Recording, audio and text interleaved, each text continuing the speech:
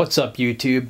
The Rock Studio here. I'm going to do a quick video on how to repair and maintain your American DJ Haze Generator. Start off by unplugging the unit, removing all of these screws from the outside, the small ones, and then unscrew the filler cap.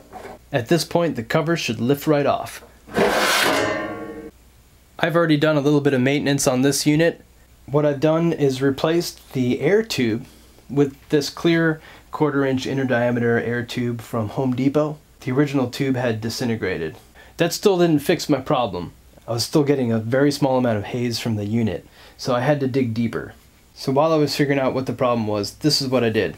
With the strong Phillips head screwdriver, put a lot of downward force on these top screws. They're going to be really stiff from heating and cooling so many times. It's going to be very difficult to get out. But if you put tons of down pressure while you turn, you can get them. Just don't use an electric screwdriver. Make sure you do it by hand. As I'm taking these screws out, I want to say that you'll be able to repair a lot of small compressors using the same technique. For instance, if you're doing airbrushing, or if you've got a small compressor, maybe for like a air tool or something, you might be able to use these same steps to repair and maintain that pump. This is just a basic air pump. When you've got all 6 screws loose, you can remove the top of the compressor. Just set it over here. Make sure the screws don't fall in. I'm going to put the filler cap cover back on so nothing falls in there. Now, looking at the top of the compressor, there's 4 screws on this cast aluminum plate. Remove those. This plate holds on the rubber diaphragm that pumps the air out of the compressor and into the oil tank. When I first popped this off, I noticed that the rubber gasket had been split along the edge. I tried to repair it with a little bit of epoxy, but it didn't hold. Then I realized that I could buy a replacement part from American DJ for about $8.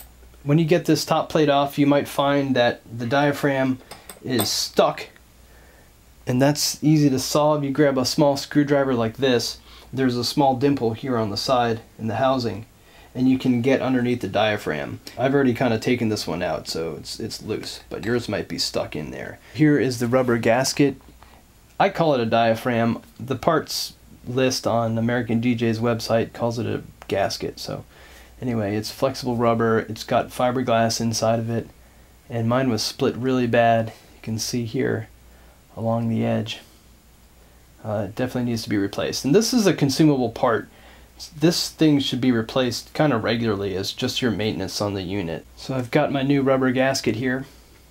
I'm going to go ahead and attach this to the cover plate.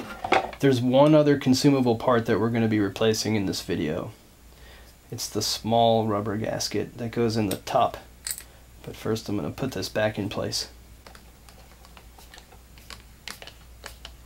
Alright, snug these screws down. Just kind of remember how tight they are when you pull them out. Alright, that looks good. Now grab the top of the compressor and take the 6 loose screws out and put them somewhere safe, because we're going to flip it over. For ease of doing this next step, I'm going to remove the air hose from here. It's a little difficult to do without a plier. Now flip over the top of the compressor. You'll see there's 4 screws in here, and there's a little rubber dimple coming out. This is part of the piece we're going to replace. So remove these 4 screws. Now I'm going to gently remove this inside plate. And flip it over. You'll see there's a lot of distressing going on here. This is where the air comes out of the cylinder and actually feeds to your air hose. It's got a paper gasket along the top. Let's remove this old small gasket, the clear one.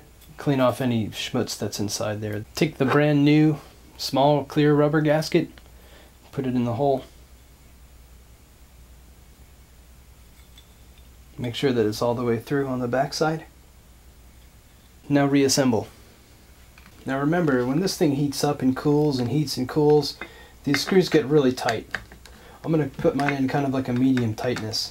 It's got to be an airtight seal, but I'm not trying to go He-Man on these things. So I'll put them like a medium tightness. And I'll put this back on. I'm going to reconnect the air hose. Now before I put the lid back on, I want to point out this device is so simple. that you can really easily troubleshoot. The only moving parts here, you've got this DC brushless fan that pushes air across the unit over the oil tank, pushes the haze out. The air compressor simply pumps air into the tank. So if you're not getting haze, there's only a couple things that can go wrong. It's easy to repair this compressor, and you can buy a brand new one. The circuitry is really simple. If you're having a problem and you think it might be the circuitry, make sure the unit's unplugged, look for loose solders, broken solders, or rusted components, and replace them. Make sure all these wires are tight down here where they join into the circuit board. Thanks for watching, everybody. Hope you have a good day. Hope you have good luck in all that you do.